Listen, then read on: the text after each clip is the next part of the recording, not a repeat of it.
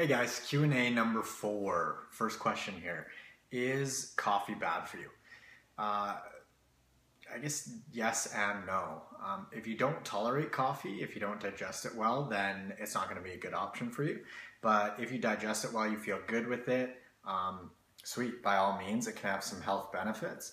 So better insulin sensitivity, some studies have linked it with, longer life. So I guess, the answer is yes and no, or it depends. It depends on you, how you tolerate it, how you feel with it. But yeah, if you tolerate it well and feel good on it, by all means, coffee is awesome. I love it. Second question is, what do I do for stress management? So I like to go for a walk.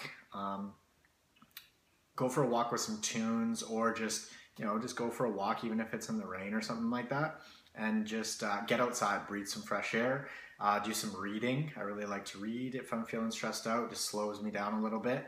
And then downloading new music or listening to music. I love doing that for just to unwind me and just slow down and take my mind off of whatever might be stressing me out at the time. Third one is, for people who sit all day, do you recommend a chair or do you recommend sitting on a ball?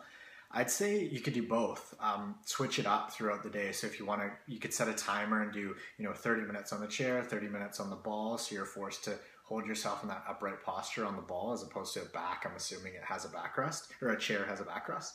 So switch it up, and then if you can stand, that is an awesome way to go to kick off your shoes. Maybe throw a box on top of your desk, put your computer on top of that, and stand for a bit. So you could actually have 3 options that way. Is you could sit on a chair, you can sit on a ball, and you can stand. And you could even, maybe if you aren't worried about looking like a weirdo, do like a kneeling position or a lunging position with one knee on the ground for a bit of the day. I posted something like that on Instagram a while back. So mix it up and change your positions as often as you can.